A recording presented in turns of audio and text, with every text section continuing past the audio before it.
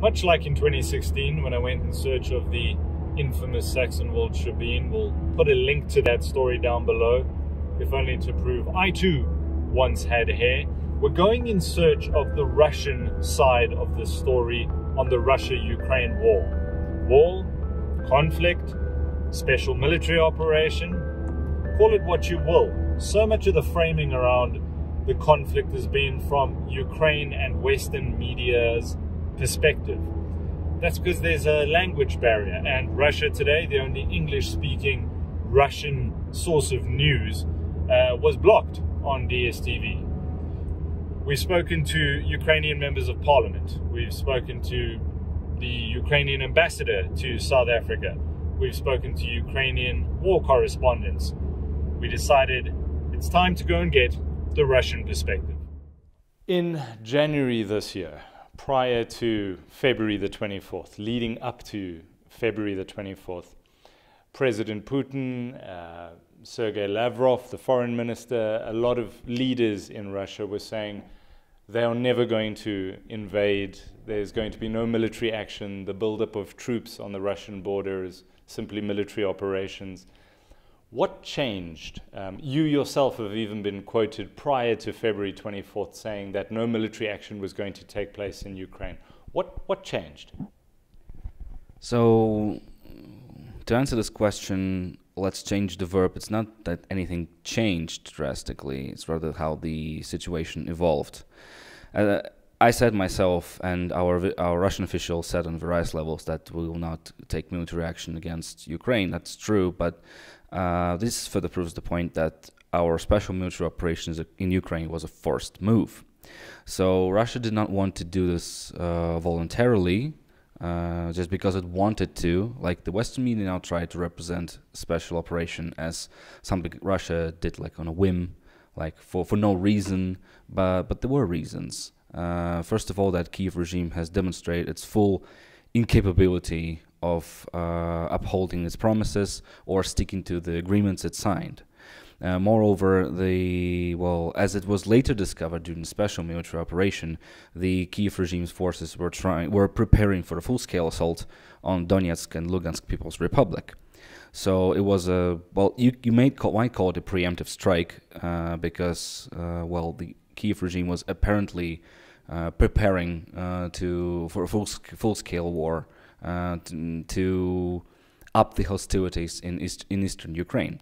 And on top of that, President Zelensky declared that Ukraine had plans to restore its nuclear arsenal, so to develop nuclear weapons. Kiev regime its Nazi nature is no mystery, well, at least for Russia. So Nazis with nuclear weapons, for us it equals end of the world. So Ukraine was demonstrating its aggression and its unwillingness to hear and to understand Russia's concerns about Russia's national security. It was an issue of national security, so we had to, I repeat, I stress it, we had to launch the special military operation to demilitarize and to denazify Ukraine. I've heard you say in the past in other interviews that you've done that you don't consider Russia crossing the border with its military an invasion. And you said, quote, invasion has an aim to occupy. If your aim is not to occupy, just state for me very clearly what Russia's aim is in Ukraine. The aim of Russia is to denazify and to demilitarize. Demilitarize means to render the capabilities of Ukrainian's regime to the level that it does not pose a threat to Russia or to anyone else for that matter, because Russia is not the only bordering country of Ukraine, and to denazify it, because unfortunately Nazism and neo-Nazism, ultranationalism, they all flourish in today's Ukraine, and we see evident signs of it. So we need to denazify it, because we cannot afford another appeasement policy towards Nazism in Europe. We all remember distinctively what happened last time when Europe worshipped the policy of appeasement towards Nazism, Nazi Germany. The most destructive war in the history of humankind started afterwards. And should another world war start, World War III, there is no guarantee that it's not going to be the last war on Earth. We can't let that happen, especially Nazism with nuclear weapons, as I said in the previous question. So yes, and we call it special military operation for the reasons that we don't. The objective is not to occupy Ukraine, and besides, our military capabilities and our personnel are limited in Ukraine. We don't use the full force. It's far from our military capabilities that we demonstrate in Ukraine. The Western media try to pose it like the Ukrainians are vastly outnumbered, practically to make an image of heroic resistance, but in fact, it's the exact opposite. So the Russian forces are outnumbered, vastly outnumbered by Ukrainians. So this is a limited use of force. That's why we call it special military operation. And secondly, it's because the objectives are to denazify and to demilitarize, but not to occupy. Denazifying, I've seen a lot written about the Azov battalion, and there is a well understood, generally understood neo-Nazi side to that, and that I think is generally accepted. But is it not an exaggeration from Russia's side to say that, you know, everybody running around in Ukraine is a Nazi? And if you look at, I'm sure, the well-quoted statistic, the ultra-nationalist right-wing bloc only got 2.3% in the 2019 parliamentary elections. It's a tiny, tiny number. It's almost insignificant. What's Russia's response to that? Well, first of all, not everyone in Nazi Germany were actually ideologically Nazi. It didn't prevent this country to start the Second World War, and it's universally acknowledged that Nazi Germany was, in fact, Nazi. Of course, not 100% of Ukrainians are Nazis. We don't say that. But Nazism has deep roots in Ukraine, neo-Nazism and ultranationalism.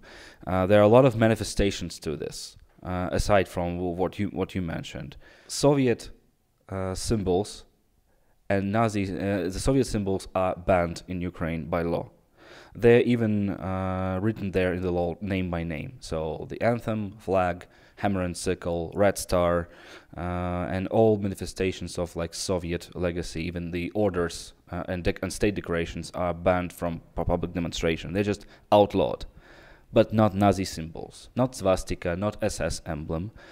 In Kiev and in other major Ukrainian cities such as Lvov, the commemorative parades were held in honor of the Galicia division. It's a Nazi division formed of Ukrainian volunteers who served under the Third Reich. Yeah.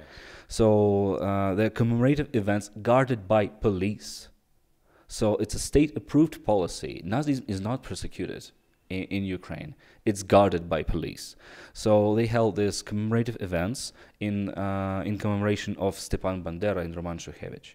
I just remind for our distinguished audience that Roman Shukhevich and Stepan Bandera were Nazi World War II collaborators who executed and killed thousands of people, such as in Volhynia massacre.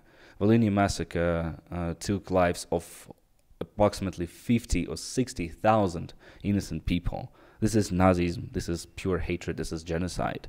So the landmarks, such as streets and monuments to Soviet leaders have been dismantled, and the streets and other geographical marks has been renamed from names in honor of Soviet heroes who liberated Soviet Ukraine from Nazism, in honor of the Nazi collaborators, such as like a tram depot in Kiev. It was renamed after Roman Shukhevich, a Nazi collaborator. So the Azov battalion, it's not the only battalion, mind you. There are also Aidar, Kraken, Tornado, other battalions that also worship Nazi ideology. And Nazi ideology is deeply rooted within the Ukrainian armed forces. Ukrainians said themselves that the Azov is now a part of Ukrainian military. Yeah. It's not a redeeming factor. By all means, it's just a Nazi unit. It's the only country in Europe that has Nazi units incorporated in their armed forces. The only country in Europe. And moreover, the situation in Donbass. For 8 years, the innocent people has been killed in Donbass. For 8 years, Kiev regime has been bombarding civilians, killing children, women, elderly people. So this is pure hatred. This is genocide of ethnic Russians and Ukrainians and everyone who lives in eastern Ukraine. How do you identify the Nazis in Ukraine? As you say, it's deeply ingrained on Russia's version. How are you identifying the Nazis? The conflict, the war, the special military operation, we can call it what we will. Civilians are dying, troops are dying. Are these all Nazis? No. We can't just go around and cherry pick everyone Nazi or not. As for civilians, it's a good thing you brought this up, because the Ukrainian side blocks the humanitarian corridors that's heading east towards Russia. Russia has already received hundreds of thousands of refugees from Ukraine, and would have received even more. But Kiev regime tries its best to prevent people from going eastwards to Russia. Are they willingly going to Russia? The narrative, yes, I'm sure you've heard, is that they are almost being translocated without their permission, given Russian passports. No, they go there willingly, and especially in the eastern regions of Ukraine. For 8 years, Kiev regime has been bombarding those people. I'm pretty sure they're going willingly, because they have nothing to do with it. They don't want to be involved with the Kiev regime anymore. Because, well, allow me to get a step back here and get a proper context of what's going on in Donbass. Because it's not just, two sides fighting. It all started in 2014. In February 2014, when unconstitutional coup took place in Kiev. There was an agreement between the then Ukrainian president Yanukovych and the Ukrainian legitimate government and the opposition, Ukrainian opposition. It was guaranteed by the European powers, so Germany, Poland, and France. Regardless of that, on the very next day when this agreement was signed, it was just abandoned by the opposition, and they took power by force. So this is just an unconstitutional coup, and Russia dragged attention to this fact, of Europeans has been dragging attention to this fact for 8 years, but we were basically get its, none of your business response. Afterwards, the Crimean referendum happened, and the Donbass region, they disagreed with unconstitutional coup. And what they got in response was not a dialogue, was not a search for compromise, not an attempt to reconcile somehow. They just used military force against those people. There were no Russian army. There were no army at all, for that matter. Not propped up by the Russian military. There was just militia, people's militia. But they had to defend themselves somehow, because your kindergartens, your schools, your hospitals, your residential areas been bombarded from artillery for 8 years. There are kids who were born in Donbass since 2015 and later. Just imagine, it's 2022. So they should be around 7 or 8 years old. They should be in schools. They're not going to schools because they can't. Their schools are either destroyed, or they're just living in shelters, afraid of new attacks coming from the Ukrainian side. Just yesterday, there was another heavy bombardment of city of Donetsk coming from the Ukrainian side. They keep bombarding the civilians, not Russian military, not militia, civilians, to get the scary pictures for the Western media. So for 8 years, these people has been living in fear. And what's there to blame? What's their fault? What's their great sin or crime? Their sin or crime, I'll use the quote marks here, of course, is just they opposed to the unconstitutional coup. They wanted to preserve their ties with Russians, and or just apply to Russian citizenship. Yeah, they associated themselves with Russia, and that's their crime, and that's what they're punished for by the Kiev authorities.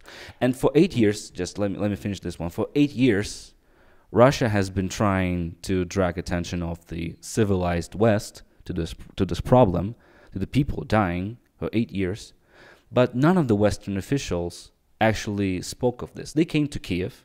They praised Kiev for democratic reforms. They spoke about anything, you name it, but not the problem in Donbass, not the massacre of people in Donbass, not literal genocide. And when our president described it as genocide, the German Chancellor Scholz described it as ridiculous or laughable. For us, there's nothing laughable about people dying. It's nothing laughable of getting people getting slaughtered. So for 8 years, we were trying to find diplomatic solution. And we came up with the solution, Minsk agreements. But Ukraine said it out loud and just with no shade of doubt that they were not going to implement Minsk agreements. They said it themselves. So they are consistently, with full acquiescence of the West, with full support of the West, they sabotaged every single diplomatic approach by Russia, including that in late 2021 when we addressed the NATO and Washington with draft agreements on security. So we proposed this decision to us, and what we got in response was nothing but arrogance and complete disrespect to our position and our concerns about our national security. Well, we're going to get to that. NATO expansion eastwards for 2 decades. Ukraine's decision, and they're still deciding on that. It's something still under consideration now, the application to join the European Union. If you consider Ukraine a sovereign nation, should sovereign nations not be able to decide their own foreign policy? Yes, that's true. They should be deciding their own foreign policy, but, well, Russia is also a sovereign nation, I remind you. We also have to take measures to protect our security and safety of our peoples. Because the problem is not Ukraine itself. They keep referring to this argument that Ukraine is not on par with Russia when it comes to military might. True, but the problem is NATO using Ukrainian territory as a foothold against Russia. Because if this happens, if Ukraine just will fully fledged, we don't even, it's not even a matter of the formal admission of Ukraine as a NATO member. Even close cooperation to the extent that NATO can use its territory for military purposes is a danger for us. And we said this to our Western partners. We said this to, well, we used to call them partners. To the West, we said that to Ukraine, that this is the red line. This is the huge concern to us. So we need to address this collectively somehow. So it's everyone's business but Russia's. But our security concerns is Russia's business uniquely. And besides that, there is an OSCE commitment under the Istanbul document of 1999 that in Europe, that the European the country, I mean European because it concerns the European space, country must not bolster its defenses and its security at the expense of hindering others' security. That's what we said to Ukraine. So this is, yeah, you enhance your defense, but you hinder our defense. What are we going to do about it? And they said, like, well, NATO expansion, we have this open door policy. It's never stated anywhere in NATO's document. It's it's a new know-how. Well, we were surprised to know that NATO actually has an open door policy. So it was an expansion eastwards, and let aside the fact that the West promised us not to expand NATO eastwards to begin with. Not that they violated this promise to us. They moved as close to Ukraine, and we said it, that this is the red line. You cannot do this, because this is a direct threat to Russia's security. We had to respond somehow, and we exhausted every single opportunity to resolve this issue diplomatically. All of this could have been resolved. All of this, the special operation never would have happened if Washington and NATO listened and genuinely addressed the issue that we were raising, right? The issue being security, of Russia's insecurity with regards to NATO's expansion. I hear you call it the Kyiv regime. You don't often call it the Ukrainian government or something like that, as if President Zelensky is not the legitimate leader. Is there something illegitimate here? Did 73.2% of the vote in 2019, does Russia not consider President Zelensky a legitimate leader?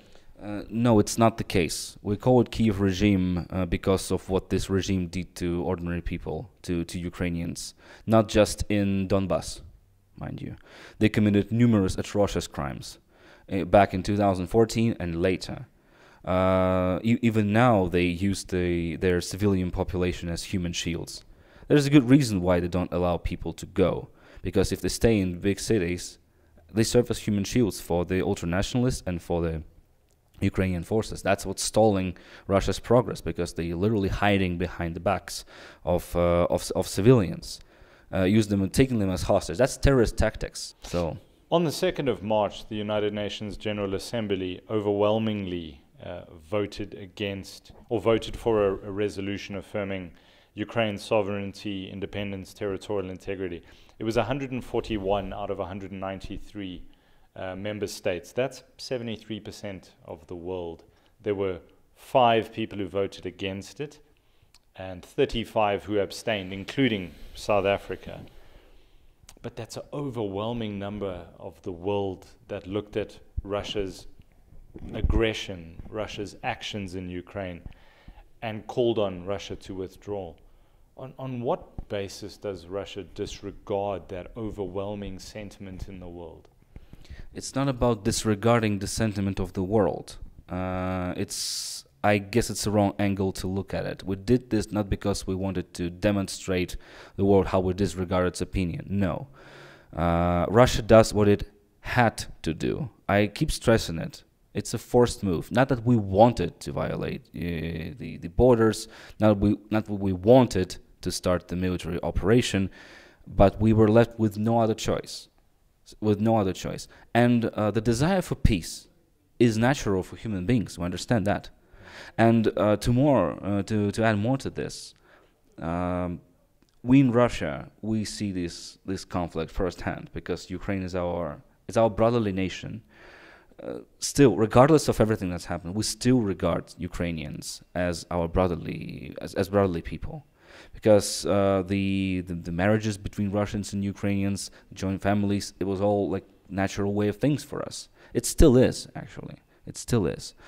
Even before the special operation started, millions of Ukrainians migrated to Russia, worked in Russia, married to Russian nationals, applied for Russian citizenship. So we enjoyed really strong ties. But contrary to the natural way of things, the Kiev regime wanted to sever that bonds to promote Washington's agenda of NATO expansion.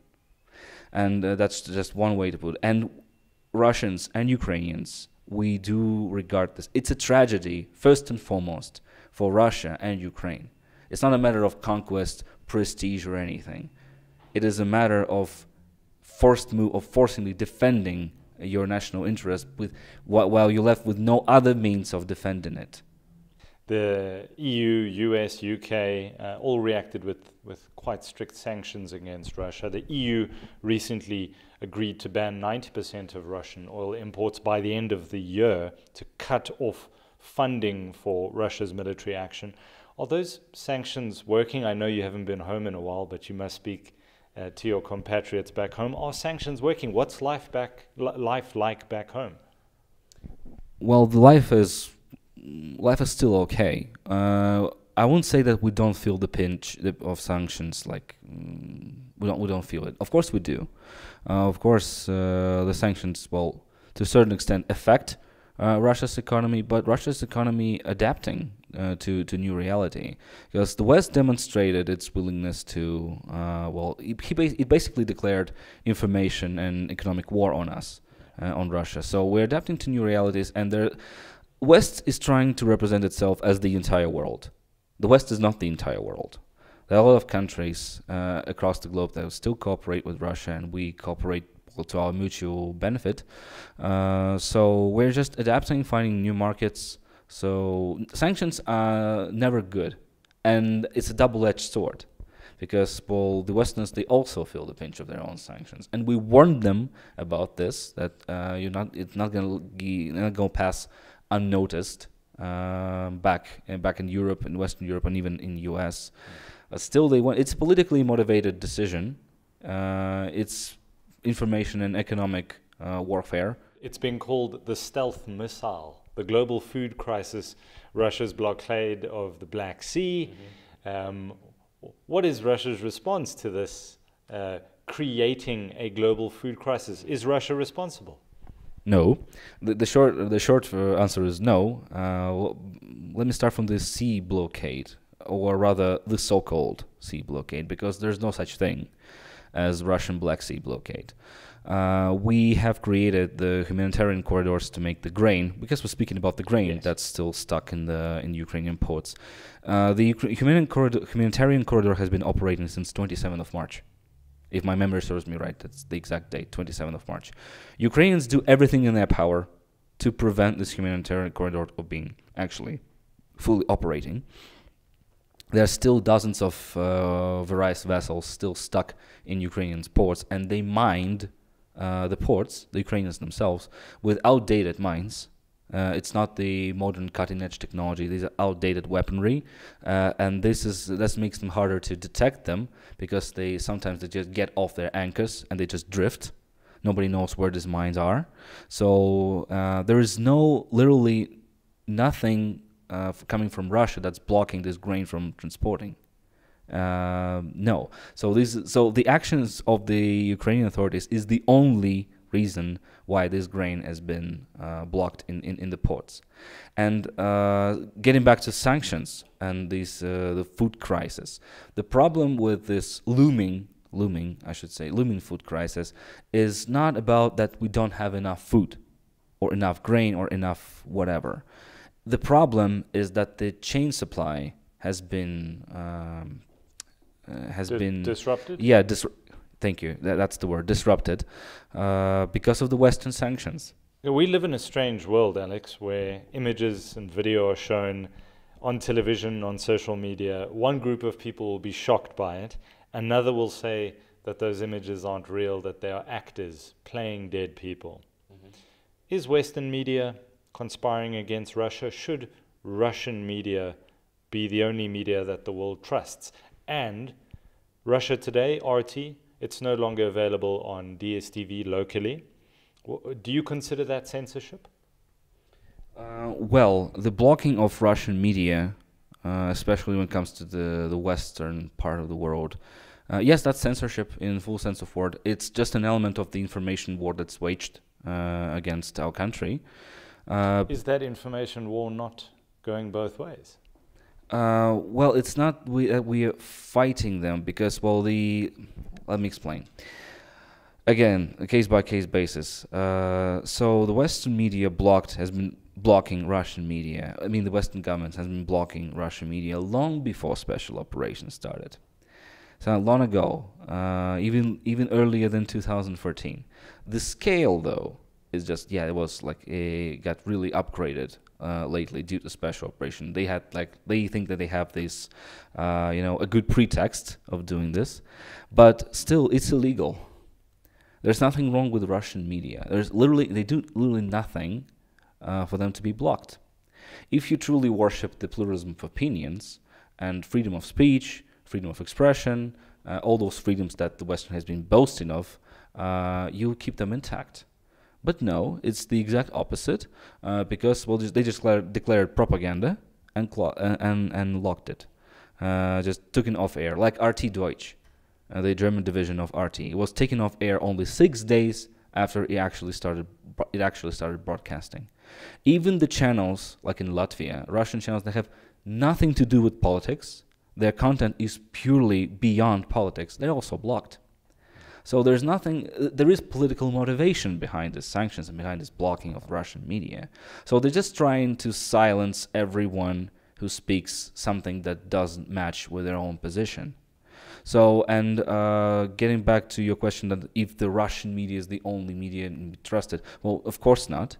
Because if we pose the question like that, that means that we're presuming that they're only Western media or Russian media. But there are other medias of other countries as well, like Chinese, Indian, South African, other medias. Their voices also need to be heard. And we're not against that Western media should speak and, deliver their position. We can disagree, of course, yes, but it's not that we would like the Western media to disappear and let all, because that's also a censorship. But that's what they're doing. Exactly, that's what they're doing. Because the content of Russian media, they break this picture, a really convenient picture of evil Russia that does evil just because it's evil. Don't try to even find logic here. So this is the artificial environment that prevents the listener, the receiver of the information, from most important thing, to ask questions. So that's what they're doing. Just stop asking questions. Just believe that Russia is evil. Just don't even bother. So you believe in a plurality of views? Yes, yes, I do. And we in Russia What's do. the state of media in Russia, though, where independent voices have been targeted and been removed? What is the state of media? Does the Russian state, the Russian Federation, believe in freedom of the press? Yes, we do believe in freedom of the press, and there's still dozens of independent sources of information that's still online. Well, there is it's an issue that dates back to earlier days before the special military operation, because we've been reproached for introducing the foreign agent status for certain media. But first of all, as our president said, it's not our invention. The US does the same thing, and nobody has any problems with that apparently. So they still worship their free media, and no one's doubting, no one's asking about the freedom of speech in the US, for example. But are you talking about President Trump banning certain media organizations from press conferences? Yeah, not exactly, but I'm not specialist in US law. I'm just quoting what my president said. But the thing is that status of foreign agent does not take you offline. You'll have to manifest that you're a foreign agent. They lost audience, right? But it's fair competition. Apparently, Russian audience just doesn't want to hear news from foreign agents. Wimbledon, Formula One, International Olympic Committee, and a host of other organizations, they've all banned Russian and Belarusian athletes from participating in events. Russia was banned from the recent World Economic Forum in Davos. Do you think that this achieves anything? Should Russia be allowed to continue to interact in international platforms? Yes, why not? Well, if we're speaking about Russia should be banned for the situation in Ukraine, then first, US and UK should be banned as well for what they did to Libya, for what they did to Yugoslavia, what they did to Iraq, what they did to back to the Cold War era, to Vietnam, to Cuba, and to other countries. They should be banned too. So at least be consistent with that. That's our first advice. Secondly, sports is beyond politics, last time I checked. But it's not the reality, I'm afraid, today, because, we don't see that it's going to achieve anything good. I mean, banning from Formula One, World Cups, and sports competition. The entire Olympic movement was based, and its credibility was based on the fact that it was beyond politics. It was a safe space where countries could still cooperate despite their political differences. That was the most valuable thing about global sports, to have this common forum for everyone. Even in the sharpest periods of most acute confrontation between the Soviet bloc and the capitalist bloc in Cold War, we still had the opportunity to communicate through sports. It was an important channel of communication. Apparently, blocking Russia, or banning Russian and Belarus for that matter, only shows that the West is apparently building an iron curtain around itself. That's an interesting turn of phrase. It's just, the facts speak volumes. They just don't want to talk to Russia anymore. They're just stay away from us. That's isolating. They say they will isolate Russia, but they isolate themselves. Let's bring things a little closer to home. South Africa, your home for the past 5 years, at least. I think we can all accept that there's a difference of opinion in South Africa about Russia's actions. Mm-hmm. The ruling party, the ANC and the EFF is very vocally in support of Russia.